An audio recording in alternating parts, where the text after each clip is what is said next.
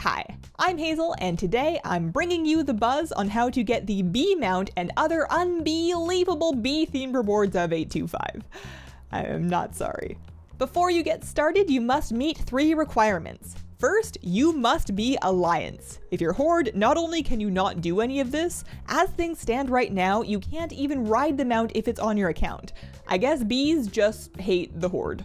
Second, you must be level 120. The intro event won't trigger below that. I tried. And third, you must have either the Bumbles pet or the Seabreeze Bumblebee will also do. I have a guide out that I'll link below on how to get Bumbles, but it will take a minimum of 7 days. The Seabreeze Bumblebee, on the other hand, is easier to just grab. That one's off the Storm's Wake rep vendor at Revered for 250 polished pet charms. It's also cageable, so check the auction house. To get started, take that level 120 plus Alliance character to the Mildenhall Meadery flight point here. Summon your Bumbles or Seabreeze Bumblebee pet and take him over to Barry. You can't miss him, he's covered in bees. He tells you to follow the green clouds. At this point, you can fly yourself directly to the hive located here. You don't need to do anything with the bee farts at all, they're just pointing the way. Approach the hive and both Barry and a big angry bee will show up. Next, turn around and walk a little ways to this point here and loot your first thin jelly. It is the only spot that you can get that first one. Show that to the big bee, and then talk to Barry, who will dance with her, and then you can enter the hive. Give your jelly to the goo bee on your left, which will give you 20 rep with the Honeyback Hive. Congrats, you are now officially started. Until you've done all that, you won't be able to see jelly nodes and the rare will not give you rep, so it's important to do that beginning in order. So now you've got 2 different bee-related bars to fill. The goo bee has its own friendship meter, and there's also the Honeyback Hive rep. Those are separate, but you tend to get both together, so it doesn't actually matter that much. Your only source of friendship is jelly. You get jelly from a few different sources and turn it into your goo bee. Each thin jelly gives 5 friendship and 20 rep, so you'll need 700 thin jelly per friendship level.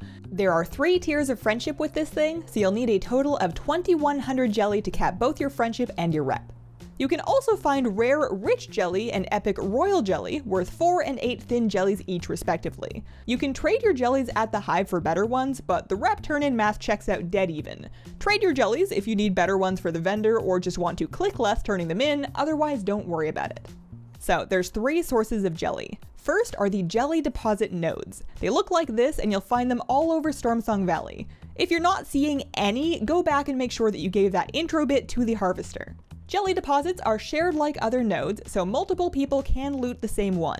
As you gain rep, the nodes will give you more jelly. At Honored, you'll start seeing the blue rich jellies occasionally drop, and at Revered, you have a chance to see the epic royal jellies. They can also drop consumable bee hats and the jelly magnet, which gives you more jelly from deposits for half an hour. I also recommend getting yourself a few sets of monal hardened stirrups to let you gather nodes without dismounting. Once you hit Revered Reputation, you can buy the Bee Holder's Goggles from Barry the Beekeeper, who hangs out right outside the hive. They'll cost you 20 rich jelly, but speed up farming significantly. If you don't want to invest the jelly, see if you can get into a group with someone who has and follow them around for a faster farm. The second source is the Honeyback Harvester events. Those are rare events you can find where you'll fend off waves of attackers to protect a friendly bee. At the end, you'll loot a fresh jelly deposit with, again, jelly and potential goodies like the magnet. You can start an event if you find a friendly Honeyback Harvester NPC, which can rarely spawn in these locations. You can do these multiple times per day, and I recommend keeping an eye on the group finder and general chat for Harvester events to join. They're reportedly dropping more and better loot depending on the rares that spawned in the event, which may or may not be tied to how quickly you kill the waves. Your third jelly source is our good friend, the Honey Smasher. We don't really know much about him, but he's clearly living his best life. The Honey Smasher is an elite rare with a ton of health that spawns pretty often up here north of the hive. Kill him once per day for 500 reputation and some jelly, among other goodies like the hats and magnet. You'll probably want some help, so check the group finder. You do still get your rewards even if you're in a raid group, so fill it up. My only other tip for him is don't pull him too far from his spawn point. He tethers and resets really early, and that's just a bad day. Time for an important fun jelly fact. It does not bind to you at all. You can farm jelly on your alts and send it to your main, post it on the auction house, buy it on the auction house, all that good stuff. So that's how you grind, and here's what you get. The mount reward is of course the Honeyback Harvester's harness. To get the mount, all you need to do is raise your goo bee through 3 friendship levels to mature and then complete a short quest line. You technically don't need the rep at all for the mount, but you'll get it anyways while turning in jelly, and higher rep will make your farming go faster. There are also 3 new butterfly pets you can get from this.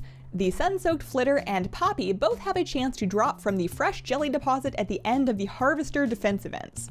The Crimson Skipper Butterfly has a chance to drop from the Honey Smasher. Those are all cageable, so you can buy or sell them on the auction house, and they are usable on Horde characters.